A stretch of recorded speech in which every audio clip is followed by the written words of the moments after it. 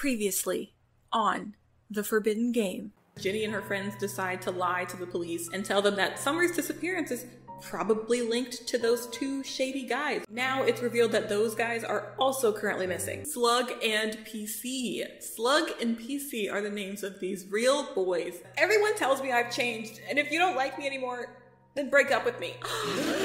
Silence. Don't you two see? Julian is winning. Sure enough, the paper house from the game is on the floor, and so are all of its playing pieces. But it's exploded as if something had burst out from inside of it. It's the night of the prom. So Ginny looks up, and what do you know? He has white hair and an all black tux. It's Julian. He's like, you know what? Let's call this game, I'm kidnapping your friends one by one. Audrey has disappeared. She's been stolen. A paper doll sits on the floor in place of Audrey. That morning, the gang pull up to Zach's house and make a beeline for the garage, but all they find is a paper doll of him. He's been snatched. But as they reach the landing at the top of the stairs, all that waits for them is a tiny paper doll of Dee. She got.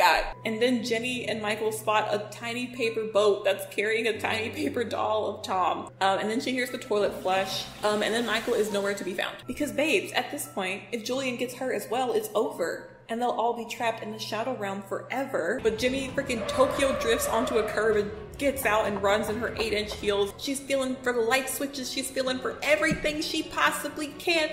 And then she runs into something warm and soft, and then she screams. Ginny's inconsolable. She's weeping. She's near fainting. But Ginny ain't going without a fight. She shoves him backwards, and he stumbles and falls into his own vortex. Ginny lands in a version of the school cafeteria where Audrey, Zach, Dee, Tom, and Michael are all very shocked to see her, but very thrilled as well. They are all trapped inside a ring of fire, but all of them hold hands and start to walk out anyway because I guess they're all firm believers now. And then freaking Zach, of all people, trips and falls.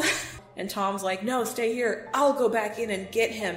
As soon as Tom enters the photo, it burns all the way up into a charred black square. Your friends are with me in the shadow world. If you want them, come on a treasure hunt. But remember, if you lose, there's the devil to pay. Ginny's ready to go on a rampage. You want to play, Julian? Let's play. It's time. This is the end.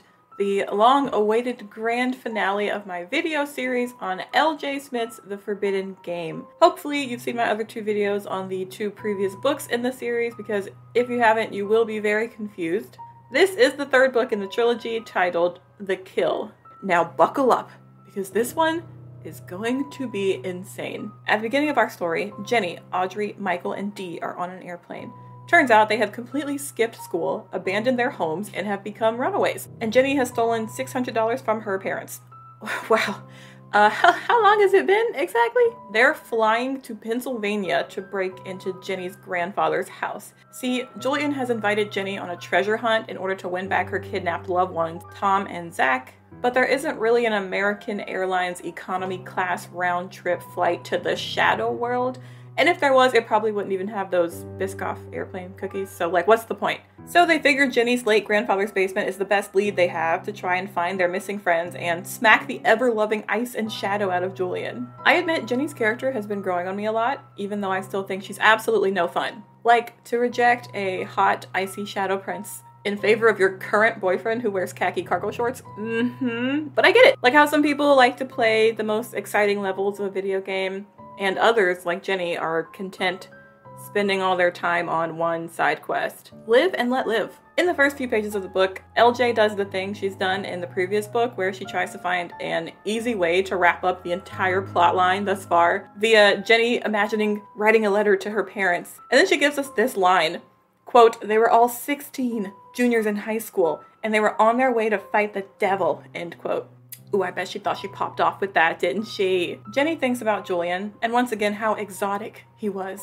I feel offended for Julian at this point. Like, she's not even trying to like him for his personality. Granted, at the moment his personality is kidnapper and stalker, so But then she panics and thinks, now let's flip the script and fantasize about my actual real boyfriend Tom before I get too excited about Julian, who I definitely hate now and do not harbor any romantic feelings towards. Jenny falls asleep and has a weird nightmare where a tiny elf is trying to get her to go to this amusement park that she liked when she was little, and when she wakes up, The airplane is plummeting through the air. Come on. Really? The airplane's crashing now. And Jenny's like, oh, quick, think about Tom. You should be thinking about Tom before you die. All I'm saying is at this point, it's getting a little performative. But then everything's fine. The pilot comes over the intercom and says, it's just turbulence. But a second ago, Dee's body was nearly hitting the roof of the plane. What kind of turbulence is that? Anyway, they land safely in Pittsburgh, Pennsylvania, and take a taxi to Jenny's grandpa's house, which is still miraculously intact and empty, even after 11 years of dormancy. Like, let's be real, in today's market, that house would have been flipped into an Airbnb within 10 minutes of Jenny's granddad disappearing. Since Jenny doesn't have a key or anything, the kids decide it's a great idea to break into the house with crowbars. But Audrey sees a sign that the entire property is alarmed by a security system, so that puts a little wrench in their plans. Or should I say crowbar? I'm crazy. Why an empty house is equipped with full security, I don't know. Jenny suddenly remembers her grandfather's old housekeeper, Mrs. DeRoche, who might still have a key to the place. If that housekeeper is still, 11 years later, taking care of a house owned by a man who's been stolen to the Shadow Realm, that is employee dedication. But who's paying her? To find Mrs. DeRoche, they need to find her phone number, and to do that, they need to also find a phone book. This was written in 1994, I think. Makes a lot of sense. Jenny leads the gang to a local dairy bar, which I hope is an ice cream parlor. Using a payphone, they learn that Mrs. DeRoche is still the caretaker of the house, but she can't let them in until 7 p.m., which is 9 hours away, so they have to kill some time. A convenient bus passes by that's apparently headed to Joyland Park, which is coincidentally the amusement park that Jenny dreamed about on the airplane. Naturally, she drags her friends onto the bus in order to get cotton candy or whatever. On the bus, Michael reveals that he also had a kooky dream on the plane, but one where Summer's disembodied head was accusing them of abandoning her. Everyone else is like, oh, okay. They arrive at Joyland Park, and it's kind of what you'd expect from a small town amusement park. Jenny and co all start to thaw out a little bit, have some fun, and enjoy their youth for once. They're going on roller coasters and eating corn dogs, and they enter a Funhouse. Now, why would they do that? Of course, there's a moment where Jenny gets spooked by a Funhouse figurine that's supposed to be a cliche red devil, but then she notices its eyes are blue, and then it winks at her. I'd be out of there so quickly. I'd be out of there immediately. They see this circus train car, and on the side of it says, Leo the paper-eating lion. It's not even an attraction, it's just a lion with a hole for a mouth, and you throw trash into it, and there's like an animatronic vacuum that sucks up the trash, and an automated voice line plays out as if the lion just ate some food. So basically, it's a way to encourage children to throw trash away. Leo's a bit creepy, but ultimately he's harmless, you guys. He's harmless, you guys, don't worry. The group learn that there's a park-wide challenge where you can collect doubloons hidden around the area, and if you get 3 tokens, you can get to enter an attraction called Treasure Island. No, not that Treasure Island. Treasure. That sounds familiar. Almost like something Julian had said to Jenny before. But Jenny's too stupid to connect the dots, so she completely ignores it. I'm assuming the majority of this final book is going to be given like Goosebumps Escape from the Carnival of Horrors energy. Jenny decides to go do one of those carnival fishing games, and she drops her fishing line in, and when she pulls it up, at the end of the line is the golden ring that Julian gave her. Now I'm having fun. Like, I just love him so much. What a creative soul. Jenny immediately drops it back into the water, and they all just walk away. Like, not today. We're not dealing with this. We're not dealing with him. Let's go, girls. They leave the park entirely and head back to Jenny's grandpa's house to meet up with Mrs. DeRoche like nothing happened. Mrs. DeRoche just gives Jenny the key and the instructions to turn off the alarm. Not asking any questions to this group of 16-year-olds who flew across the country to gain access to an abandoned house. Okay. With no parental figures in sight. Then they have to figure out how to get from Mrs. DeRoche's house to Casa Grandpa because it's like a mile away. So they're about to take a taxi when Dee points out that they're flat broke. How? On the airplane together, they had about $2,400 between them. And a domestic flight from Cali to Pennsylvania was probably like, I don't know, $400, $500 each. That would have left them like $800 together. How did they spend it all in one day at an amusement park?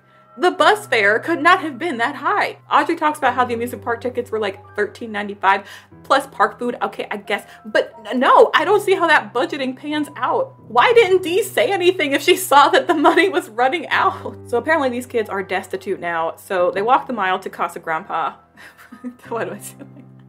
So they walk the mile to Casa Grandpa and plan to spend the night there, sleeping in shifts. At least in their luggage, they do have snacks and other supplies to carry them through the night. They enter the house, disarm the security system, and finally make their way into Grandpa's basement where all of his supernatural occult collections are still there. They ransack the old man's stuff until Jenny finds his 3 journals. Oh, Gravity Falls moment? Word? It's time to crack open the books and have a little study sesh. Apparently, Grandpa has filled all 3 journals up with various summoning rituals for shadow men, aka fairies, aka aliens, aka others, aka elves. Man was obsessed for real. And for what? It just keeps saying that he wanted their power to walk between worlds, but why? And what would a human even do with icy shadow powers in the first place? I think the motivation behind his whole occult operations are just a little bit too ambiguous for me. We need a spin-off book series featuring a prequel that follows Grandpa Thornton and his wacky adventures in contacting the dark forces of nature. Jenny's peeping some of the notes about runes and summoning circles, and she gets a little light bulb over her head and grabs a knife. She rounds the troop up and tells them, alright, wouldn't it be kind of slay if we carved the following runes on a door and then we stain them with our blood and then we chant their names to charge them with power and then we open the door? And everyone's like, no. Well, Jenny starts fucking doing it anyway. One by one, she draws and carves them in order. Runes for a catalyst, a thorn, a sacrifice, ice, fire, traveling, and then finally the same rune that had been on the OG paper house back when they played the board game. A rune for a portal between worlds. Jenny's feeling a little unnerved that one of the runes is for sacrifice, so she makes a mental note like, oh yeah, by the way, watch out for sacrifice in the near future. Okay, Google, set a reminder for don't forget about sacrifice. Oh, and by happenstance, Jenny also accidentally slashes her hand with a knife, so she has blood now to smear on the runes. Yay! At this point, they're all feeling that typical rush of adrenaline that you get when you and your homies are performing the dark arts. We've all been there. So they gather up all their belongings before they complete the final task, which is to say the names of the runes and invoke the whatever. Yeah. Also, we have a new outfit moment for everyone. Survival chic. Plus, they were smart and they brought some useful wilderness survival items like a matchbox, aspirin, flashlights, tea bags, okay, and toilet paper. Alright. After she finishes the final rune, the door starts strobing black and white and everyone's a little freaked out. The circle of runes starts spinning and glowing and then everything stops. Jenny pulls open the door and beyond the threshold is nothing but blackness. As the kids walk through the darkness, they start smelling popcorn and the door slams behind them and disappears. When they all turn on their flashlights, they are back in Joyland Park. Everybody gangsta until they're in a deserted amusement park at night, and especially if that amusement park is in the shadow world. Jenny and friends don't know if this is the park itself or a parallel universe replica of the park. I mean, it is the shadow world after all, so maybe the shadow of the park is like a reflection of its real world counterpart. Very Jordan Peele Us moment, but like for a roller coaster. Immediately the kids are all like, wow, this place sure is creepy. What, y'all literally volunteered to traverse the veil between worlds. Grow up. Dee is instantly psyched because she's like, oh, babes, it's simple. Julian wants us to be in an amusement park that we were just at. So at least we know the ins and outs of this place already, as opposed to some icy hellscape that we were originally expecting. They hear rushing water and go check it out, and it's the fish pond with a single fishing pole, perfectly propped up, ready to use. Dee grabs it and tries to fish around, and a water zombie explodes out of the pond and grabs Dee and tries to drag her into the depths. Jenny describes it as a man with no head and his skin is bloated, kind of like someone who had drowned. Instantly, everyone's up and running. Jenny tries to grab the monster, but then she's like, oh, this thing's skin feels like the leftover food bits that touch your hand when you're washing dishes. So she just straight up lets go and recoils in disgust. Jenny, Dee is going to die! At this point, everyone's pulling at Dee's legs to try to get her out. Meanwhile, her entire head has been shoved inside of the pond and she's kind of like low-key drowning. Jenny jumps back into the fray and decides to do a full Nelson on the water monster until it finally lets go of Dee. The gang skedaddles as far away from the pond as possible, out of breath and waiting for their heart rates to slip back into the 2-digit range. Here's the thing. The shadow world pulls from their subconscious fears, and everyone has known this since the paper dollhouse. So instantly they're pointing fingers like, okay, who conjured the decaying aquatic flesh beast? Was it you? Was it you? And Michael says his dad used to have a Halloween mask of a drowned man. That's pretty fucked up, by the way. And so Michael assumes the body they saw was from his childhood nightmares. But then Jenny says, oh, Hold up. Why did its clothes look familiar? Oh, I remember now. Those were the same clothes that Slug was wearing when he and PC were following me that day. Gasp. The dead bodies of Slug and PC are there in the Shadow World. My precious boys, Slugolomew and PCFN. Julian's messing with corpses now? Like, oh, maybe I was a little bit too quick on my initial judgment of him. Maybe he is a little bit demented, dastardly, and demonic. Jenny starts freaking out. Even though Dee is the one who almost died, she's like, I'm making this about me now. So she starts jumping to conclusions and says that if Slug has no head, and Michael had that one dream where the head of Summer was talking to him, then maybe, Hereditary 2018, Julian's been doing this to all his victims thus far. That means since Summer died in the Shadow World, Summer's body could also be wandering around the park. And what if they see it? What if they see her? What if they... Dee slaps Jenny across the face. End of sentence. Dee tells her that this is not the time to lose it. They have to stay calm, and they knew what they were getting into because it's the Shadow World. She says if we let this get to our heads, we're dead before we even start. I would just like to bestow upon her the Ultimate Badass Award. Dee suggests that they girl boss up and weaponize themselves. That's not the correct verbiage, but I'll leave it. She had a hunting knife before, but it fell into the water when she was struggling. And Jenny's wimp-ass knife that she used to carve the runes isn't gonna cut it for Dee. So she suggests that they all go to the mining-themed roller coaster ride to get pickaxes and shovels. I'm officially in my Dee stan era. The other three teens agree, but Jenny's like, I'm sorry, I'm a little icky. I want to go wash my hands in the bathroom first. Obviously, girl does not understand that the only thing scarier than a headless, rotted zombie is a public amusement park bathroom. And the only thing scarier than that is a public amusement park bathroom in the Shadow Realm. But they all wash up with no incident, and Jenny's getting ever more suspicious because usually by now, Julian would have popped up and said some vague romantic stuff and tormented her a little bit, but he's nowhere to be seen. I guess he's sitting back letting his art do the speaking for itself. They're walking down the streets towards the mining ride when a weird, gray, malformed shape flits across the path in front of them. Everyone's like, absolutely not, no. We'll deal with this thing when we come back from the mines with our pitchforks and fire. Down in the mines, they're looking around the animatronics for adequate weapons. Bold of them to assume these things aren't hollow plastic, because why in the world would an animatronic designer add a 50-pound sledgehammer to a robot that's required to move constantly? But then again, this is the Shadow World, so yeah, they try to lift a sledgehammer from one of the mine dudes, and it's real, but way too heavy. They move on through other stage scenes along the rail tracks, like collapsed passageways, flooded mine shafts, a hanging. They also pass a saloon with skeletons in it. Okay, why would those last two things even be in a mining-themed ride? They finally come across a little scene where the miners are holding pickaxes and knives and pistols. Dee finds a long pick and calls dibs. Michael chooses a pitchfork. Jenny and Audrey both choose a couple of small weapons. They're all set. On the way back, they're following the rail tracks of the ride, like they were before, but they look down and the tracks have split into two paths. They could have sworn that they followed one path thus far. Instantly, everyone's arguing over whether they noticed this or not, but Dee's convinced that there was only one track before. Jenny's like, okay, well, let's just take the path on the right. End of discussion. And if we're going the right way, we'll see all those animatronic scenes that we saw coming up.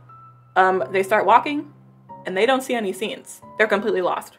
I mean, are you lost if you've been going the correct way, but the scenery is physically changing around you? They're walking, and then the tunnel turns, and Jenny's like, hey, do these walls feel a bit tight to y'all? She turns around and everyone's giving her a look, and she's like, okay, fine, whose nightmare is this? Dee confesses that she's claustrophobic, and so maybe the idea of having a mine caving in on top of them would be her ultimate fear. Jenny's like, good to know, we'll keep that in our back pocket as we're trying to get the hell out of this cave. And they try, but the shafts keep getting smaller until eventually the ceiling of the tunnels are brushing against the tops of their heads. Gradually, they realize that the rocks are real and that this is a bona fide gold mine that they are now crawling through. Dee mentions that once she did have a nightmare about a cave collapsing in on her. Now, why would you say that? You know, as soon as she says that, Julian is slurping up that idea so fast and injecting it straight into their reality. Okay, Audrey says a line in French, and she's done this throughout the whole series. She knows a bunch of different languages, and I haven't remarked on it, but I do know enough basic French to know that there probably should be an S there at the end of comprend. So let me just...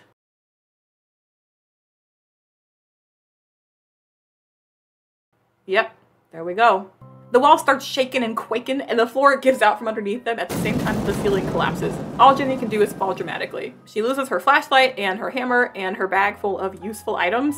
This marks yet another moment when Jenny and her friends have been knocked unconscious or passed out across the past 500 pages of this trilogy. Julian is so wrong for continuing to play mind games with 16-year-olds that have all had about 6 concussions each. Jenny wakes up alone, completely alone, with nothing to her name, crumpled among the rocks of the cave, and she can't move. And she hears a voice. It's Julian. He reveals himself to her by drawing the rune for fire, and he manifests a torch so she can see. And of course, we get a new outfit for him, as always. But to be honest, it's kind of similar to the outfit from the original house. It's hilarious because every single time he shows up, Jenny's like, all right, girl, you gotta brace yourself. You gotta stand your ground. And every single time she lays eyes on him, she's like sand through an hourglass. But he's not here to be nice this time. She's like, you wanted me here, so I'm here. And he's like, yeah, and you're pathetic. Could barely even survive a cave-in. Like, how embarrassing for you. Giving Jenny some props here, she has changed, and she isn't really into this whole dynamic anymore, and neither is Julian, weirdly enough. They're both pissed off at each other in this scene and like stone-faced, and no one here is playing games. Why does she just leave? Like, call it off here and now. Oh, because Tom and Zach are still missing. I forgot. Dear Lord. I think Jenny also forgot because suddenly she asked Julian where Tom is, and instantly he's like, you bitch, you haven't been thinking about him. Like, and Jenny's like, well, he got me there. He got me there. But I don't need to think about Tom every moment to love him. Pretty much the opposite of what she was trying to do in the beginning of this book, but go off. Jenny asks for a clue, but Julian says he doesn't give free handouts. So Jenny grabs him this time and kisses him with the force of a Boeing 77, but like in an angry way. How come LJ's descriptions actually kind of touched my soul here? Like, woman did pop off a bit with the lyrical prose. Julian is extremely caught off guard and he's trying to savor what he can get, but Jenny's strictly business and she pulls away first. LJ describes it as cheap and nasty, and I went like, now what? When she pulls away, his eyes are described for the 7th time as exotic. And he's upset. He literally says, I did not get my money's worth. I know icicles that are better kissers than that. Jenny says, I know dead fish that were better kissers than you. Now what? She can't celebrate for long because, need I remind you all, he is 12th dimensional paradox galaxy giga-brained, so he's immediately already thinking up ways to get back at her for that comment. Julian, if you can't take the heat, then get out of the kitchen. If you can't take the read, get out of the library. If you can't take the feed, then get out of the app. I'm just saying stuff now. On a whim, he decides to flip a coin. Head, Julian wins. Tails, Jenny loses. Which I thought was funny because that means he wins twice. But all he does is flip the coin towards Jenny and tells her that her first clue is to collect 3 doubloons around the park in order to reach Treasure Island, which is something we previously predicted about 50 pages ago. Jenny's like, oh, so this whole park is modeled after the one I used to go to as a kid, right? Because you love me so much, right?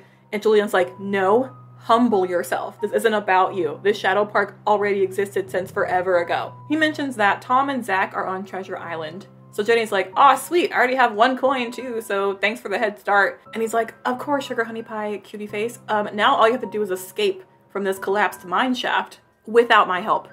And he disappears. Jenny feels around in the dark, finds her flashlight, and realizes that she is in the tiniest, smallest, cramped space, surrounded on all sides by dense rock. She can't live, laugh, love her way out of this one. She gives up and sits down. Honestly, I would too. While she's sitting, she starts hearing these voices, and then she sees little flashes of eyes through the gaps in the rock, and they remind her of the eyes from the shadow people that she's seen in the closet before her grandpa got taken. Then, as if her day wasn't already going a little sour, she realizes that there's water trickling down from the ceiling, and it starts pooling at her feet, and it's freezing cold. So she could drown and or hypothermiate now. For a second, Jenny gets a big head because she knows that she has plot armor, but then it hits her that Julian might be mad enough at her to literally let her die. And that thought is wild to her. She's like, yeah, sure, I can tell him I hate him, and we can do this back and forth thing where we're gonna be mortal enemies forever. But for him to let me die? Unfair. It's a sticky situation because on one hand, Julian isn't entitled to Jenny or her love and affection. But now that he realizes that, all of a sudden Jenny isn't entitled to Julian's mercy anymore. Totally healthy dynamic, am I right? Suddenly the gears in Jenny's head are turning. The whispers from the shadow people and the eyes that she just saw a couple minutes before the water started pouring in. Maybe Julian isn't doing this. Maybe she's about to die because he actually does not know she's about to die. Maybe this is actually the work of Julian's parents, siblings, aunts, uncles, and cousins. Remember that in the first book, we did learn that Julian is the youngest shadow person of them all, and that they can operate separately from each other. When she was 5 years old, the majority had wanted to kill her, but her grandpa stepped in before that could happen. Even back then, Julian was at odds with the rest of his family. So what if his family has come to finish the job now that Ginny is on their turf in the Shadow Realm? Ginny deduces all of this within 4 minutes while half submerged in freezing water, but a few minutes ago she was really struggling to connect the concept of doubloons and Treasure Island. So suddenly there's a new conflict here, and Ginny believes that Julian is acting separately from his kind and just wants to capture Ginny. But now the rest of the shadow people are intent on actually trying to Roblox exit game Ginny. I'm excited because this possibly means that Julian could get a bit of a redemption in this last book. Every storyteller knows that if you want to soften a villain, you introduce a villain 10 times as worse as them. And I'm not complaining. Julian has done some horrible, evil, disgusting stuff, but also this is fiction. And also he has white anime boy hair. Trust me, if he was a brunette, I would have disowned him from the start. Ginny's like, I have an idea, and oh, it's magic, you know. She remembers what Julian did earlier, so she draws the magical rune for ice, and the water in the cave stops rising because the trickling source is frozen over now. Ginny thinks her problems are solved, but then she realizes that all she's done is a Full Metal Alchemist transmutation. She simply swapped one issue for another one. The law of equivalent exchange. Because the water's gone, but now the freezing water that she's still waiting in is going to freeze her to death. So she passes out and feels herself sliding underneath the water. For once, I would just like to see her win. At this point, what are her other friends doing? Because it's not as if they're just waiting in idle mode every time Ginny's away from them. I assume they're also individually dealing with their own issues. Ginny's mind is a fog. First, she thinks about Tom, but then she thinks about her parents. Finally, it only took lying and stealing money from them for her to start remembering that she has parents. She's wondering how her funeral would be. She's numb, but then she feels heat. Then she can feel that she has a body again. Her hands and feet start warming up because there's a fire burning near her. She's been saved. I mean, that's obvious. We knew she couldn't die here because there are 151 pages left in this book. Someone's calling her name in the distance, and she's like, damn, this guy sounds really scared and desperate. But look, Tom, I just can't bother living right now, so come back later.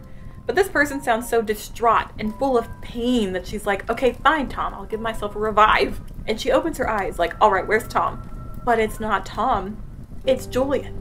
He's absolutely a mess. He's rubbing her hands to try and warm her up, and he's moved her to another cavern somewhere where there's a DIY fire blazing next to them, and she's lying on a white fur rug. What a ridiculously glamorous way to be saved. She's kind of taken aback because she's like, this isn't even Julian. He looks terrified and worried, and I've never seen him with emotions like that. He's never been sensitive or vulnerable like this before. Yeah, I think we all know that Julian's getting a massive redemption arc because there's no way Ginny's gonna kill him at the end of this. Not when he's just earnestly saved her life.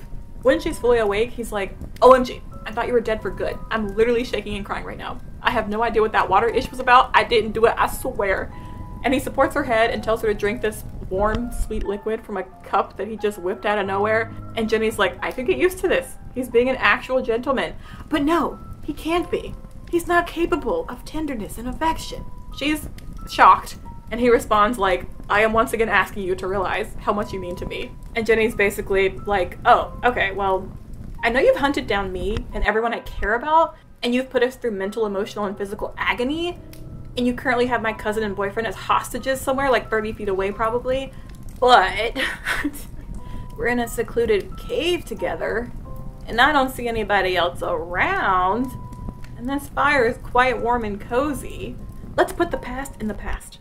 He tells her that he's devoted to her in ways that are borderline unhealthy, and she basically says, but you're a goth and I'm a prep. We're just too different, Julian. It won't work. And then Julian starts listing off all the reasons he's super into her and how she's so gorgeous and sweet and compassionate and trustworthy and strong and fierce. Ginny goes into her Bella Swan mode and she's like, no, I'm not beautiful. Tucks hair behind ears. I think this still doesn't excuse the fact that he's like as old as time itself and she's 16. Why couldn't he have waited until she at least graduated high school? Not like that makes him less of a groomer, but bro, she needs to be studying for her SAT right now. Julian's talking about what it's like being him, how Earth has vibrant colors and he wants a piece of that beauty and light, but can't have it because he belongs in a dull world. So that's why he loves Ginny so much. She's so lively. Jenny tells him to simply move to Earth and frickin' get an apartment or something, but he says, "No, I can never change. Not permanently. I'll always be what I am." Shut up. Just shut up. I'm so tired of this. He talks about how he was never born, but all the shadow people were written into existence through runes. Okay, yeah, I can see how that would actually pose a problem in the real world, like getting a birth certificate, trying to get an ID, telling officers, "Sorry, I don't have a driver's license. You see, I was birthed via a conjuring of runes." He says that all of the runes that brought him and his people into existence are just written on a piece of board somewhere, but he doesn't know where. And if you ever slash the runes out or destroy the board itself, him and his people will disappear. Why do I feel like that's going to be a paramount piece of information towards the end of the book? Jenny's reeling from all the trauma dumping that Julian's done for the past 10 minutes, and she's like, okay, I have to admit, if he had approached me and courted me like any other fine young gentleman, Julian could get it hands down, but he didn't. He didn't do that, and that was his first mistake. Despite this, she does start picturing herself as a queen of darkness with a black silk dress, sitting on a throne in the shadow world with like a white tiger at her feet. Basically the stuff you'd see airbrushed on the side of a van. But then the guilt sets in and she starts thinking about Tom, so she gets up and tries to walk away from Julian. But, oh no, she stumbles and he catches her. She tells him that she just can't do this anymore. And so he finally accepts that she doesn't want to be with him. He lets her go, but not before giving her the best kiss of her entire life that leaves her knees weak, palms sweaty. She describes it as the saddest feeling she's ever known. But then she thinks of Tom and when they were kids and how much she loves him. Coping. Anyway, Julian also realizes that she's still hanging on to Tom, so he gives up and just tells her that the game is still in full effect. He's like, hope you enjoyed all of my genuine heartfelt confessions, Jenny. Anyways, let's just keep playing the game. He starts to act like his old self immediately and reminds her of the 3 golden coin challenge. But then he points out that while she was literally freezing to death back in the other cave, oh, she must have lost her first golden coin. Aw, so she's essentially starting from scratch. Aw, you know he did that on purpose. I don't believe that that was an accident. He points Jenny to a convenient exit and then he just kind of slinks back into the shadows. He's sulking. I'm realizing that we're getting a little too much of a redemption arc with Julian, like so soon in the book. He's just getting to be a little bit too much of a baby girl. I'm feeling a little too fond of him at the moment, and I can sense when a writer is about to do some effed up sugar honey iced tea. Also, I don't know what it is about this 3rd book in particular, but LJ has started using the word queer a lot, but in the way that people in the 1800s used to use it, like to refer to something as just being like odd. A queer shiver ran down her spine. What a queer notion. What a queer... Like, I've noticed this popped up 5 separate times already. 3 of those times were within 12 pages of each other.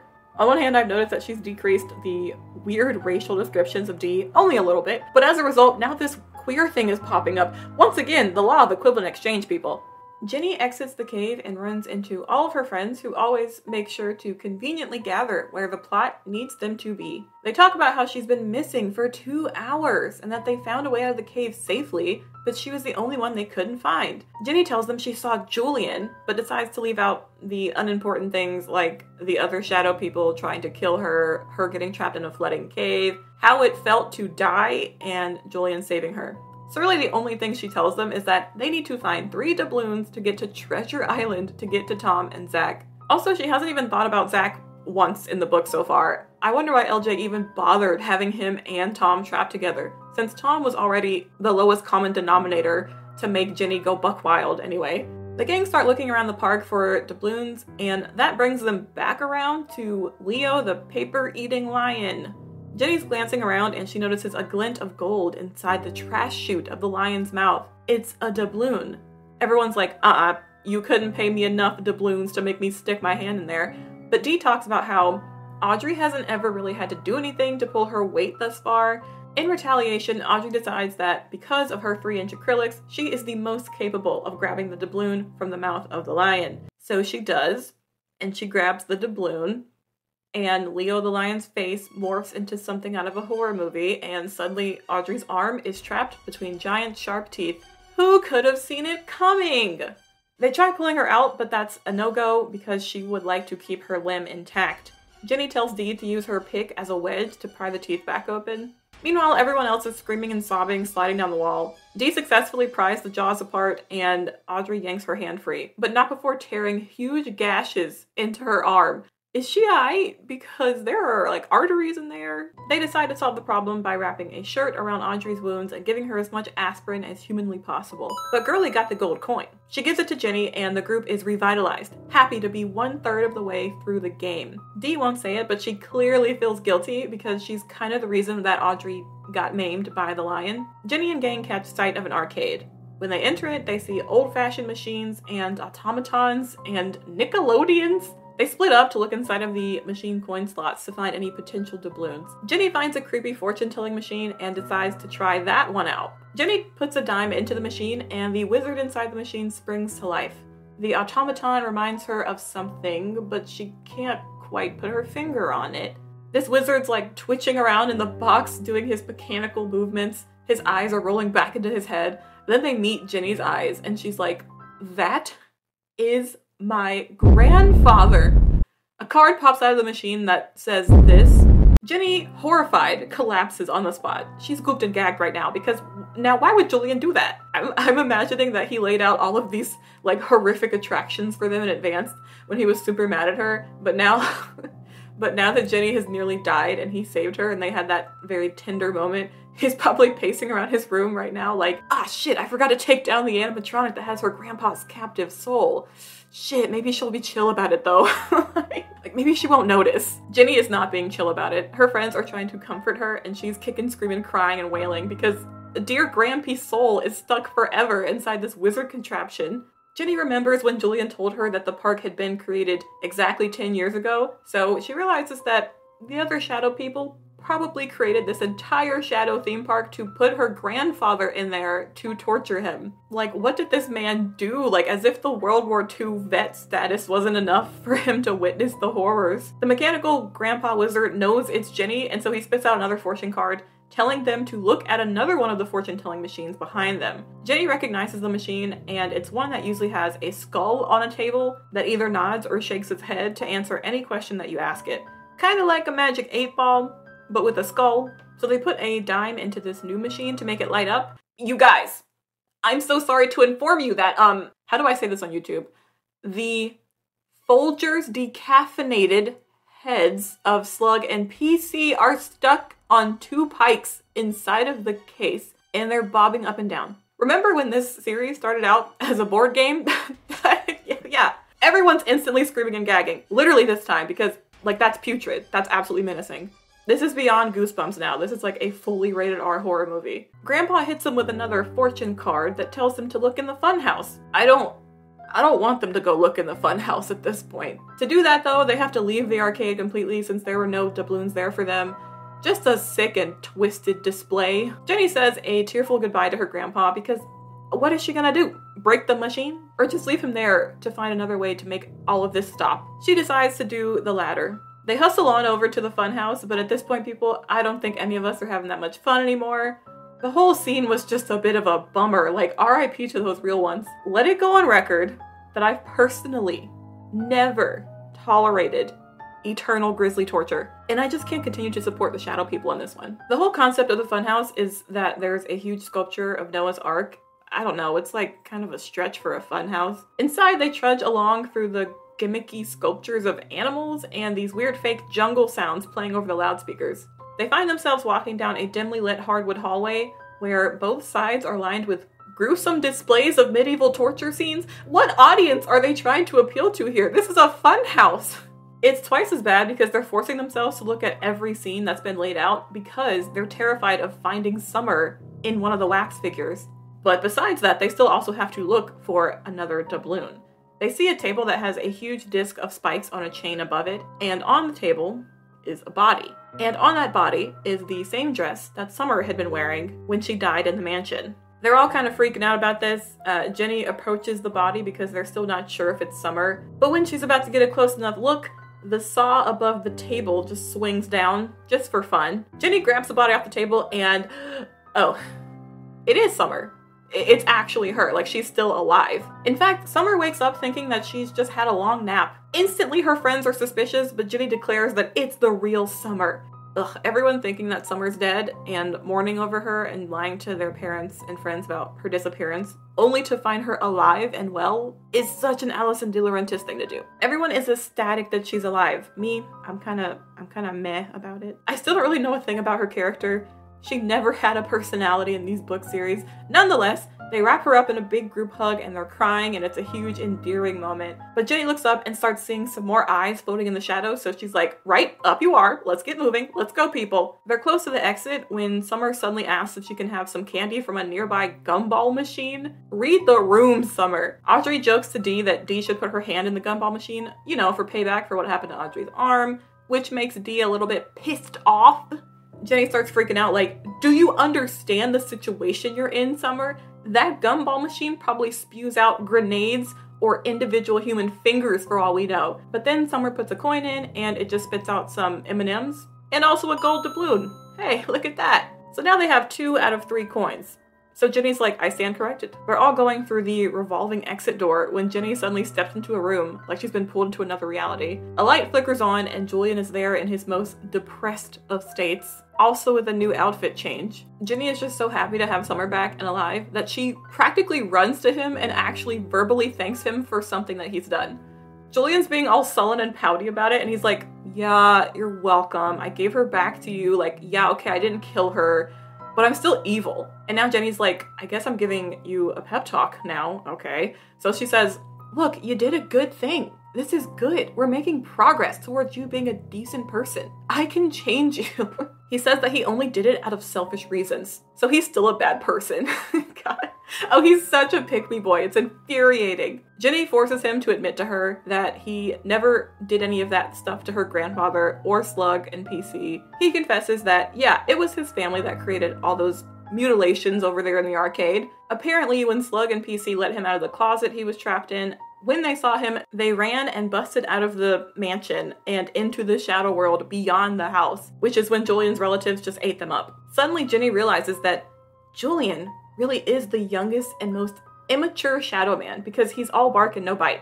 He constantly threatens Jenny and her friends and tries to pull little tricks on them, but ultimately he's a harmless puppy. Julian says, it's still evil though that I put Summer into a deep sleep and I let you guys think that she was dead. Like, that's kind of really rude of me. Jenny's like, it's water under the bridge, baby. You're not like the other Shadow Men. I can fix you. And then she voluntarily kisses him. Jenny, you and your non-committal, flip-flopping shit. This isn't Burger King, girl. You can't have it your way. Even Julian is getting whiplash at this point. He pulls back and he's got this stupid Edward Cullen complex going on where he tells her that he's going to convince her that he's completely beyond help. So dangerous. A stone-cold, heartless killer. He gets so mad that she's figured him out, so he dematerializes out of embarrassment. At this point, for Jenny, Tom's out of sight, out of mind. She's thinking about him less and less out of love and more out of just guilt and obligation. Like, it's almost as if she has to save him not because she loves him, but she has to save him because she kind of feels like she owes it to him. Nevertheless, she tries to convince herself that Tom was her entire objective the whole time and that nothing has swayed her resolve, not even Julian, and that nothing's changed, and that she should just forget all about it. Sorry, but why am I actually invested in these scenes so badly? Obviously, this is an entirely dumb and stupid situationship they have, but it still has me pinned down a bit just because of how crazy it is. Like, look at this one paragraph. It's like shocking to me because I absolutely hate romance as a genre, but the nostalgia, it's possessing me. I can't get enough of the drama. Everyone's waiting for Jenny as usual when she leaves, and they're all pretty much like, yeah, it's kind of obvious where you keep disappearing to for 20 minutes at a time, but they all still don't know the actual extent of their wishy-washy will they, won't they, enemies to lovers dynamic between her and Julian. They all still think that she hates his guts and that he's like pulling her into all these asides, but Jenny's like, you know, like, I hate you. And he's like, wow, not for long. Little do they know that they've just been open-mouth Frenching. The group takes a look around and, of course, the only ride left that's lit up now is the Tunnel of Love. The narrative here is just getting a little self-indulgent, but I keep drinking it up, so I'm the problem. A swan boat is waiting for them when they get to the Tunnel of Love. They climb in the boat and it starts slowly sailing them down this dark passageway. Usually there are romantic dioramas on either side of the boat, but now it's all black. Go girl, give us nothing. Well, suddenly their flashlights are giving nothing as well, as in they blink out and it's pitch black. Their boat suddenly stops moving. Then spotlights on either side of them flash to life, one by one. Surprisingly, Julian is there himself, in the icy, shadowy flesh, and he has a new fit, even though it's been 4 minutes since the last one. The book says he looks urban and barbaric. LJ Smith, more like TJ Maxx with the way this book series just oozes white suburbia. Ooh, he's wearing an armband and a vest. What a street thug. And he rarely makes appearances to the whole group. Usually he reserves that until the very end of the game. So this time, it's personal. He's still pissed off at Jenny, so he wants to show them that he has their third and final golden doubloon in his hand. The 5 of them are just like, well, what could he possibly do? He says, I just want to talk about how pathetic you all are. Oh, just like the most randomest. Oh, get him. He's in a bit of a Malfoy mood, so he just kind of verbally abuses them for a second. And Jenny's like, damn, have I hurt your feelings that badly? She's trying to defuse the situation before someone gets angry and /or killed. So she's like, you guys, isn't this the perfect time for us all to be extremely calm and collected? But Julian is out for blood. He's just got his library card because he begins reading all of them for filth using his knowledge of their inner fears. He tells Dee that she's stupid and that's why she can't get into college, telling her that her athleticism is a front for her insecurity and that her impulsiveness is what got Audrey injured. Dee is not having it. He's riling her up so bad and Jenny's just trying to rein her back in. But then Audrey starts standing up for Dee and telling Julian that he's wrong and Dee's actually amazing. She says that Dee is smart and clever and brave. Michael joins in too, so then Julian turns his reading glasses on Michael now. He tells him that he's a coward and afraid to stand up for himself, which is why he's the class clown. He calls him a joke, basically. But Michael is like, this is nothing. He's probably like, I get way worse verbal abuse from my girlfriend, because he does, really. Then Julian turns it up a notch and starts telling everyone about how Michael essentially has OCD and starts describing his coping rituals to them. Apparently none of his friends knew about this.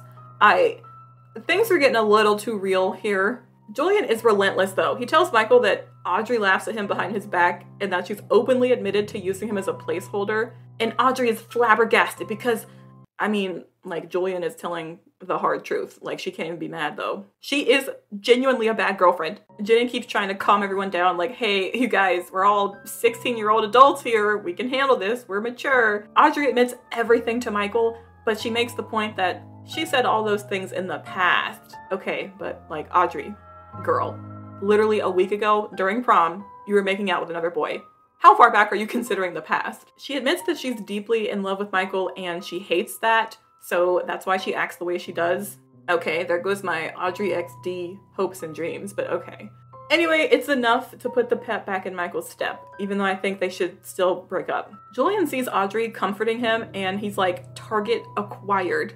So he latches onto her now, telling her that she's a painted mannequin and that she's going to end up a, quote, shallow and contentious bitch like her mother, end quote.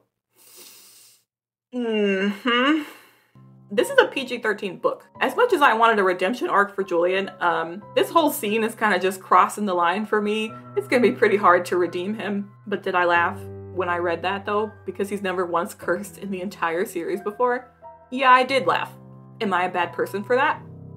To be decided. Dee stands up for Audrey, so then Julian just tries to start tearing into Summer. But before he can do that, Jenny jumps out of the boat and she's like, if you have something to say it to me and say it to my face. She literally wades through the river of love and jumps onto the platform to confront him. She's like, let's get personal. And he's like, no, I don't think I will. Actually, I want to get general. Let me start telling you about the horrors of the world since the dawn of time that I've personally witnessed. So he tries to scare Jenny with all of these facts about parasites and human torture methods and violence. In LJ Smith's eyes, it's just like, there's this one scary bacteria and like they used to cut people's heads off and then like people do drive-by shootings. Like that's like LJ's like idea of like, I mean, they're all bad things, but like her idea of this is the worst of humanity. And it's like, okay, well, look, we get it, but there's also like, you know, white collar crime and shit too. Like, come on, let's be honest, LJ. Ginny's like, okay, I get it. There's a lot of evil in the world and life is horrifying and horrifying things have happened before. You don't need to tell me that. She says, there are good people. People who are swag and slay, like my grandpa and Dee's grandma. And you can't make me think that just because darkness exists, I should want to live my life in it. I do care about the evil ways of the universe. But you know what? I also care about you, Julian. Oh, that gets him good. He's like, what? He's so shocked. And Ginny tries to reach out, but before she can touch him, boy is gone. He has apparated, and the only thing left is the doubloon that he had, which clatters to the ground. She actually scared him and made him run away. Man wants to be loved, but does not want to face the mortifying ordeal of being known. Meanwhile, her friends are in the boat, and they're just kind of staring at her because, Ginny just said some stuff, some interesting stuff that none of them quite expected. Like, what was that word you used, Ginny? Care. Okay, cool. I wonder if Tom knows about that. Now Ginny's realizing that what she said is actually true. Before, with Julian, it was all surface level attraction, but now she knows for a fact that she does love him. But not as much as Tom, though. Still not as much as Tom. Like, she's, like, that's, yeah, no, definitely not. Everyone's silent.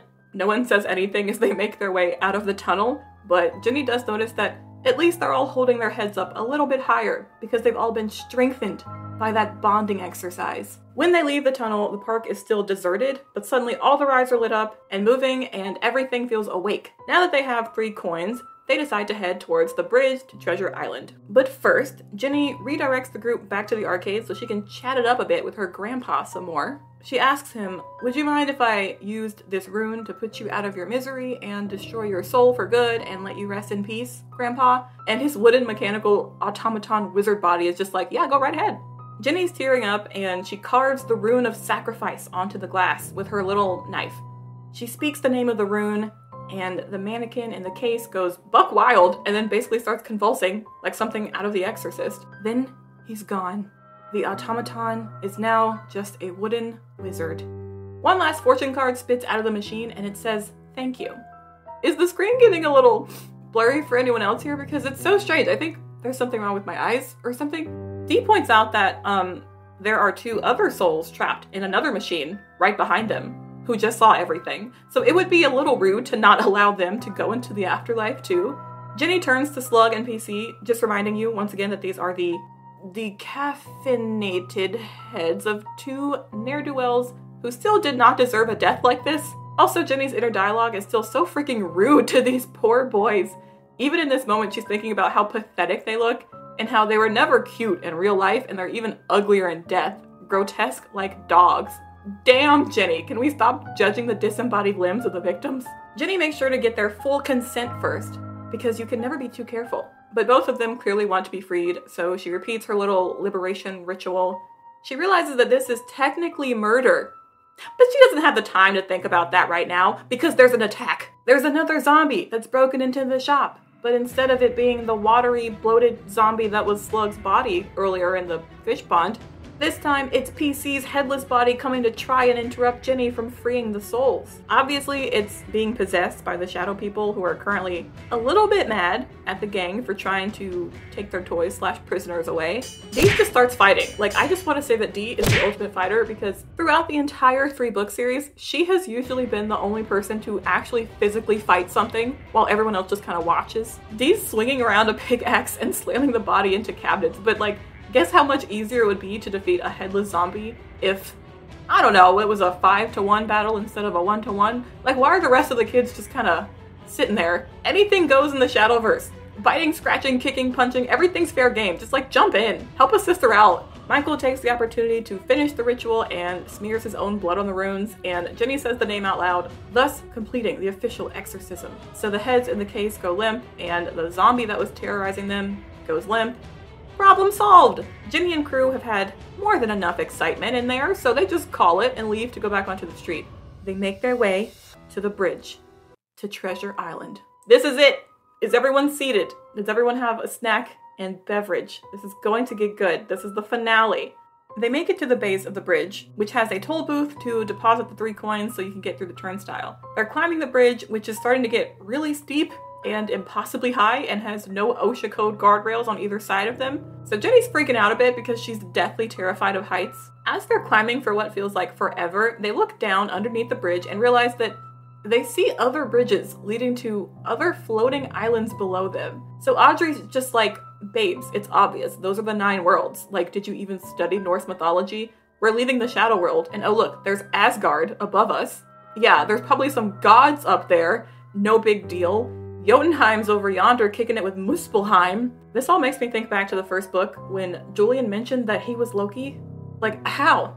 How? He lives in the Shadowverse, in what LJ suggests to be Niflheim, so he has no affiliation with Jotunheim, so that makes no sense. Also, if he's the youngest of the Shadow people, there's definitely no way he's a god as old and as powerful as Loki, when he can't even control his own Shadowverse because his shadow relatives are more OP than him. There's just, like, make that make sense. Also, the gang happens to look down to see actual hell, so, don't stumble because that's a one-way trip. Their bridge is headed straight to Niflheim, aka the Shadowverse. Wait, what? Then where the hell have they been the whole time? A pocket universe? I thought they were in Shadow World, but they're heading to they're going to Shadow World. Jenny powers her way through the vertigo and they make it to the other side. Everything in this book is such a trial. I just want them to walk into that lighthouse and for Tom and Zach to be right inside the door and for them to leave and for Julian to take up other hobbies. Once they step off the bridge and look back, they realize that the bridge is way shorter than they remembered it being as they were crossing. So Audrey says that all of that 9 world stuff back there was probably just a mass hallucination, and there's no way there can be gods and elves and fairies in other dimensions.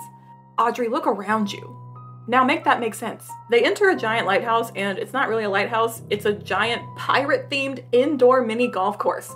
Okay, that's cute. Julian may be a master manipulator, but he's got style. There's a large diorama on the wall, and there are 2 plastic boats perched on some rocks. Inside one of the boats is Tom and Zach. Just there. Jenny doesn't even think twice. She sprints towards the 2 of them, and there's like a Tinder reunion moment where Tom and Jenny are smooching, and Zach's there like, can I get a rescue? Can I please get a rescue? Can I get a waffle? Can I please get a waffle? Jenny uses her knife to cut the ropes from both of their hands because once again, Julian loves a hostage in bondage moment. Everyone's freed and they're all reunited, standing in the middle of this pirate golf course. And technically, they've won the game. So then why do I have 40 pages left? And how come Julian isn't showing up? Oh, yep, speaking of Julian, he randomly appears. And he's so weary. Baby's exhausted. Jenny faces him and Tom's there instantly behind her, supporting her. But Julian just looks at them and Jenny realizes he's done. He's over it. He knows he'll never have human love. Jenny's thinking, like, he's really out of it. He didn't even show up before I cut Tom and Zach loose. Like, his head's not even in the game anymore. Tom sees Julian's depression and he just wants to book it out of there. But Jenny says, no, something's wrong with him. He's just agreeing to let us go and he says he won't bother us ever again. And that's not the possessive and obsessive Julian I know. Julian has ascended to full emo status. He turns his back to Jenny and Tom and he just tells them that they've won and they should just leave before he changes his mind. There's a door in the back of the room and everyone can see the warm glow of Jenny's grandpa's basement. If they make it through that door, they're all finally free to live their lives. Like, for good. So everyone just starts booking towards the door, kinda awkwardly. After a few seconds, Jenny rips herself from Tom's grasp and actually tries to run back to Julian. And now Tom and Dee are on both sides of her holding her back, like, Jenny, leave this asshole alone. But she's like, I can fix him!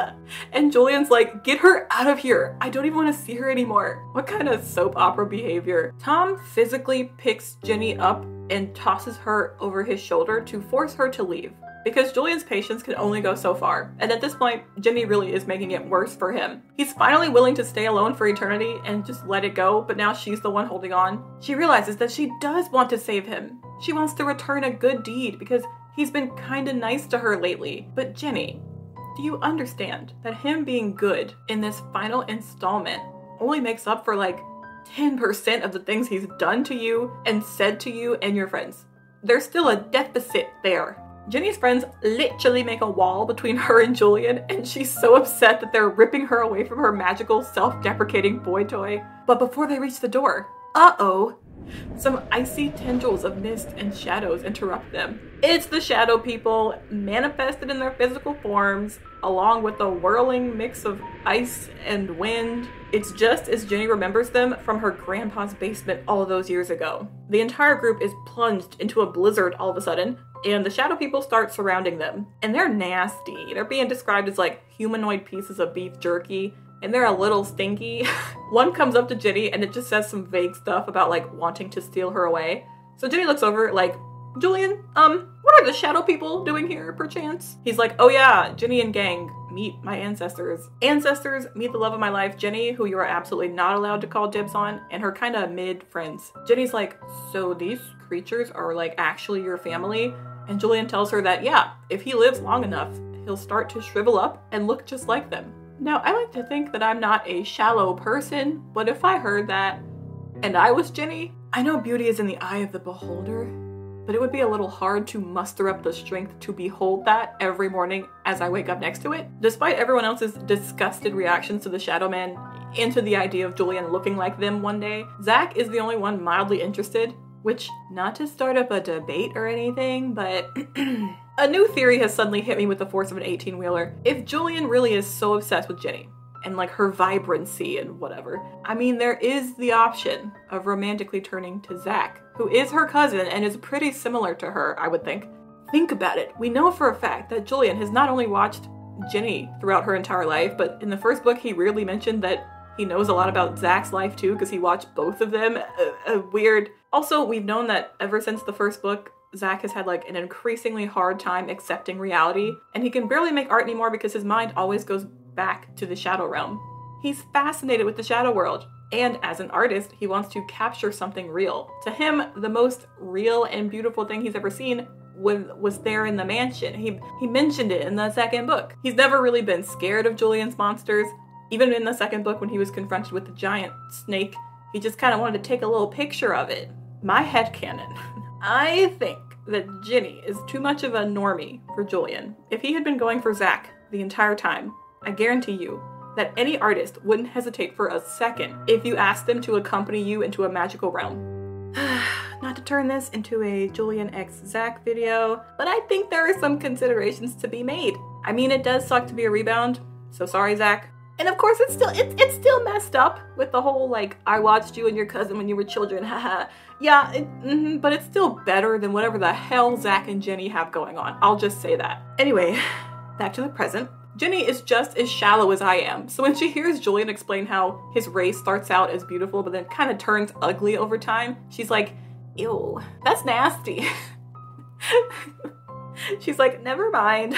Julian starts doing that passive-aggressive thing that teenagers in movies do, and he says, yeah, these are my ancient ancestors, but they're not supposed to be in my room because I have strict rules about them barging in without knocking first when I have company over. One of his relatives speaks up and is like, well, your little buddies over here stole our prey from the arcade machines. You know we had leftovers, Julian. Julian's like, but you guys were done with the old man.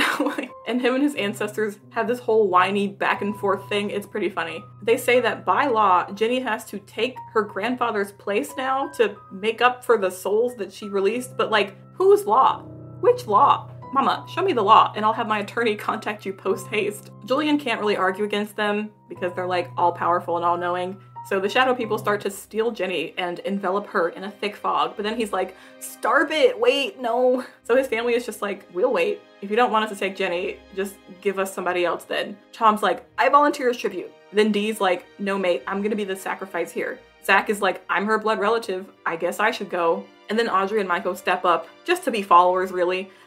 Basically everyone's tag teaming. Summer is the last one to step up and volunteer, but she surprisingly does step up. Julian's silent, he says nothing. But then Jenny's like, no, I'm not letting you guys sacrifice yourselves for me, that would be like super not cool.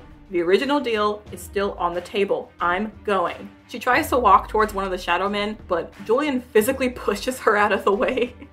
When it was her friends volunteering, he was like, I sleep. But as soon as Jenny's like, no, I'm gonna go, he's like, real shit. Julian is ready to fight. He tells Jenny and company to make a run for the door while he holds off his family. But one of his uncles is like, oh, we playing games now. Let me just materialize your ancient rune real quick so I can have your entire life force in my hands. Say something, young man. I dare you. Julian doesn't back down though. Jenny and her friends get closer over to the door while Julian's covering them, but meanwhile his arguments with his family are escalating until his shadow uncle reaches up and slashes Julian's rune. Jenny is screeching, and Julian's like, I've been hit, but he takes it with dignity and grace. Jenny, of course, runs to his side so he can have like a big, dramatic, beautiful death scene. Oh wait, no, instead she and her friends just physically pick Julian up and they run towards the portal and leap back into her grandfather's hallway, but like with Julian's body. They were just like, no, this is all gonna happen to go. Let's get him up. The door portal thing slams behind them. Michael gets up and slashes the runes so that the Shadow Man can't come through, and they all realize everything that's just happened. Julian's lying on the ground, weakened from essentially getting his soul stabbed, I guess. That's family for ya. Jenny takes his hand. Now here's the big, dramatic, beautiful death scene moment. She thinks back on every time she's seen him before, the many expressions and emotions she's seen him wear.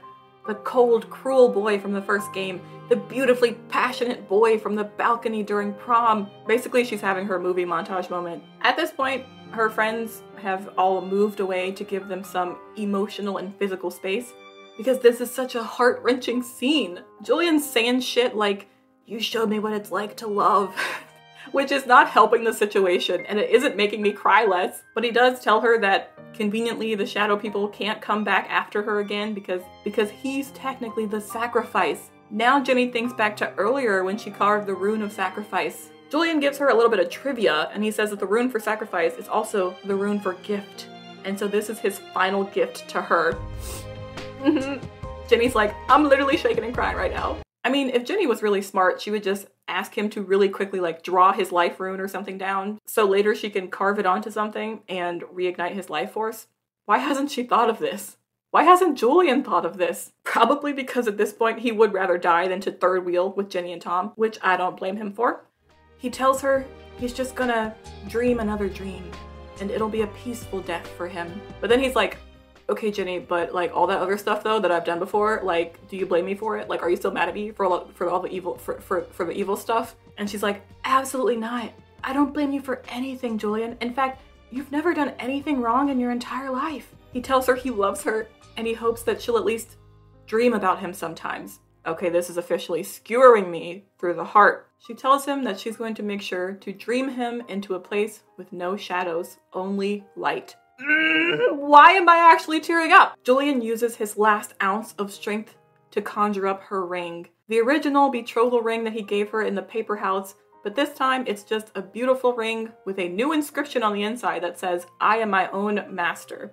It's like a callback to this thing that happened in the book earlier that I just didn't think to write down because I didn't think it was important. Basically, it's a phrase that Dee had taught Jenny, and both of them had been using it to get through some of the toughest parts of the night. Then, after that, Julian quietly and peacefully slips away. Once he closes his eyes, he starts dissipating into a cool mist and he evaporates, which is awkward because, like, out of respect, should you like hold your breath to not breathe him in? Should you make sure like the air conditioning doesn't turn on and kind of blow him around everywhere? I mean, he's definitely gonna get caught on the air filters in the house if that's the case. Jenny is in utter despair, and so am I. You know what? So am I. But her friends are there to support her. Also, don't forget, she does luckily have a spare boyfriend lying around, and that's Tom, who hugs her in this moment. Even though he still doesn't know half of the things that Jenny has done with Julian behind his back, I guess that's fine. Michael and Audrey take care of a lot of the practical resolution related things, like making sure they call everyone's parents and trying to get enough money for flights back to Cali. Jenny is grateful that Summer will finally be going back home to her parents, but she can't really bring herself to join in on anything because she's still ruminating about her deceased darling Julian and how sexy and sensual and suave and superb he was, and how she'll never allow herself to ever forget about him. Damn, Jenny, I guess in absence, the heart really does grow fonder because you know she never would have said any of that to his face. And get this, Julian has been posthumously promoted from exotic to quixotic. I literally had to look that word up. But Jenny's like, you know what? He proved that there are horrible, evil things in the world, but despite him being surrounded by all of it, and him being literally made of evil, he still proved that there were exceptions to be had. And he was one of the exceptions. Plus, through his tomfoolery, Jenny and her friends can now traverse life a little bit stronger and a little bit closer to each other. That was the real gift he gave all of them. Jenny puts on the ring Julian gave her, and she looks around at her besties. Audrey and Michael are more openly affectionate towards each other. Zach is more interested in reality and being more present. I don't like this part, but LJ even tries to like slip in like one random line about like Zach staring at Summer. I think it's so stupid. I think it's out of nowhere. I hate it. Summer is... I don't know how Summer changed at all. I don't even think she changed. Dee is more thoughtful and also casually mentions that now she wants to go to college. Tom finally doesn't mind being shadow cucked. He sees the ring on Jenny's finger and he's like, I'm just gonna go ahead and make peace with this because she's never gonna stop loving him. I personally think Jenny and Tom are getting themselves into a messy situation. It's one thing to have an ex, but it's another thing for your SO to be hung up on their SSO, their shadow significant other, who was an all-powerful, earth-shatteringly beautiful entity who single-handedly changed her life before dying in her arms. And Jenny's never even told Tom all of the spicy stuff that went down between her and Julian. She's always kept it from him, so he doesn't even know the extent of it all. So in a way, that's like the most fucked up thing about it. Like, Jenny's never told him about the stuff that went down. Jenny's never told him about the thing that went down between her and Zach in the first book. I know it was Julian, but like I know it wasn't the real Zach, but Jenny was all in. Oh, she's gonna have to start doing some confessionals soon, or else Tom is going to be in the dark about all of it. And how does that make for a healthy relationship? The kids' taxi arrives so they can go run some errands, as in giving Audrey's arm some proper medical attention. Yeah, remember that? Then freaking Michael is like, you know, what if somebody just recarved Julian's name onto some cardboard? Like, wouldn't he just come back immediately? And Tom is like, you shut your dirty, filthy, disgusting mouth right now. So they all drop the subject, but Jenny's like, I'm just gonna store that in the back of my mind. Jenny, Tom, Audrey, Dee, Michael, Zach, and Summer all pile into the taxi cab somehow, and Jenny looks up to the sky. She notices that it's a beautiful blue, a blue that she's seen before. She thinks that if Julian ever does reincarnate, she wishes him well. Gotta admit, that last line really hit hard, like that actually hurts. Oh, it's so hard to wrap up my thoughts about this series. Where do I even start? With Jenny, I guess. I'll be honest, Jenny didn't convince me in the first book, or even halfway through the second. She was very hit or miss for me as a character, but I guess that means she's at least complicated enough for me to be able to have feelings towards her. I mean, she's That's the only way I can sum up Jenny as she goes through this trilogy. I appreciate that LJ tried really hard to stress to us that Jenny is now completely equal to the men around her, and she's super confident and no longer weak or submissive. But I didn't even feel that she was that weak in the first place. Sure, she had that one moment in the first book where she put on an outfit that her boyfriend liked, but from the beginning, she was always kind of like fine, not really in need of much #girlboss empowerment. She had dumb moments, and she had smart moments, and aggravating moments, and moments where she was like big mood. So I feel pretty neutral towards her.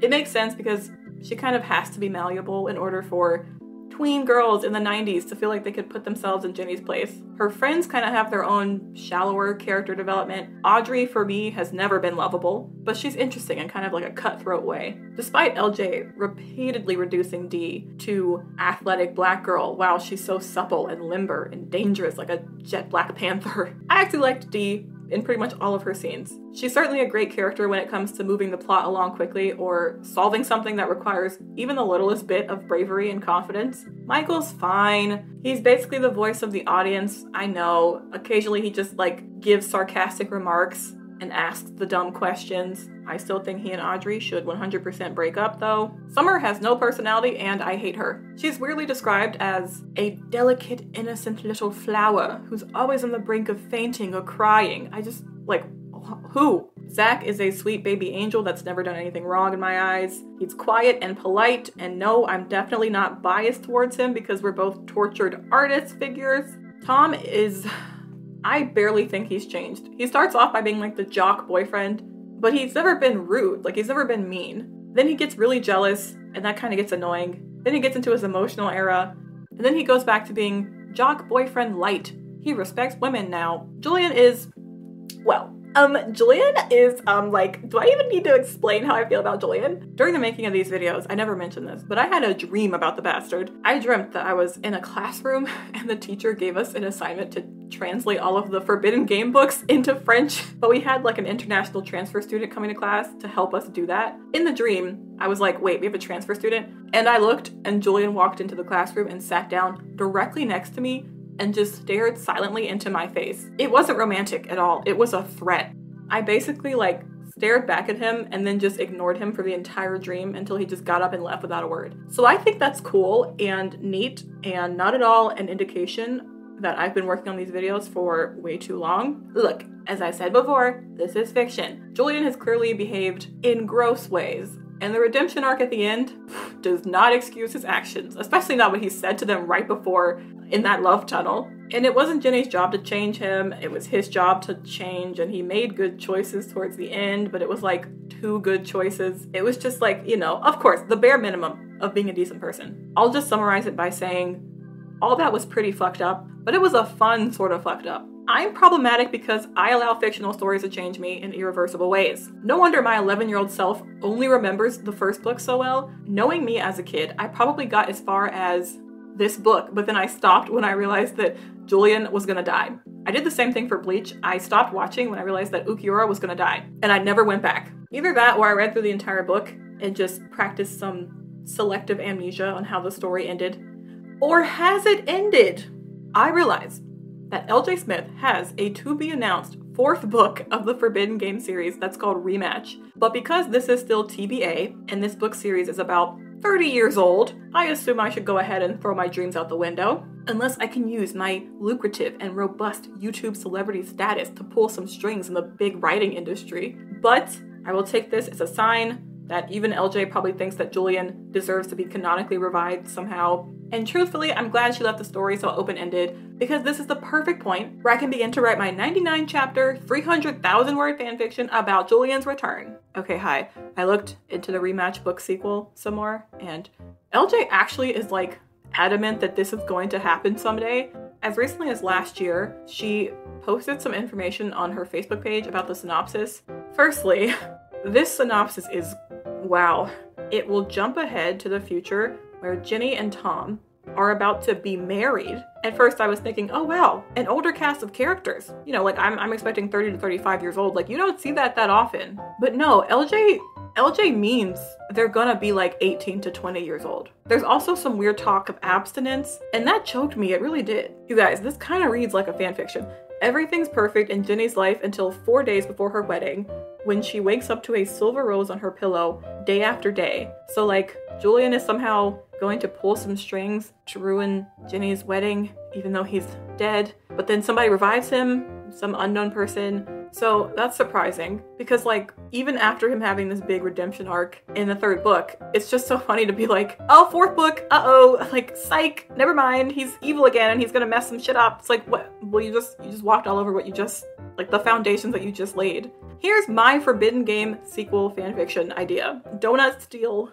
A 30-year-old Zach has just lost his 4th job that year. He can't seem to get a grip on reality. He's still thousands of dollars in debt from art school. He's pressed for cash at all times, and he's utterly depressed and dissociative. His cousin Jenny seems to have a great life, and over time he becomes so jealous of her popularity and her perfection that he's become estranged from the entire friend group. Zach might have nothing to his name, but he has a good memory. One particularly dark night when he's at his lowest, and everyone seems to have abandoned him, he finds himself absent-mindedly scribbling down a familiar shape, but he can't pin down where he knows it from. Suddenly, the realization hits, but he continues retracing the rune over and over again, less out of curiosity and more out of a quiet desperation. He thinks back to Jenny's grandfather, who wanted to walk between worlds, to have power and knowledge beyond comprehension. That type of greed begins blooming inside of Zach's chest. The rune glows and shifts, then a blast of light.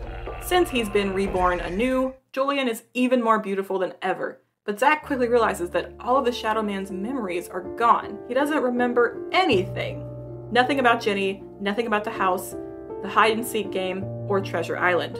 But Zach learns that Julian is indebted to him because he wrote his life rune into existence. Some sort of weird shadow law that compels Julian to be loyal to Zach. So He starts thinking he could use Julian. He could have Julian take him to the shadow world so Zach can gain both inspiration and insanely cool photographs that will propel him into fame and fortune. Throughout the story, he learns that it's much easier said than done. Not only does he have to keep Julian hidden away from Jenny, who would go hysterical at the sight of him, but Zach also has to find a way to evade the fury of the other shadow men, who are intent on capturing Julian. But Zach's determined to hold on to Julian, and over time he finds himself growing fond of him. After all, they are each other's second chances at life, which means Zach has to find a way to protect Julian at all costs, even if it means traversing across all of the 9 worlds. It's a story about forgiveness, about the difficulty of letting go, about renewal, rebirth, love, and loss.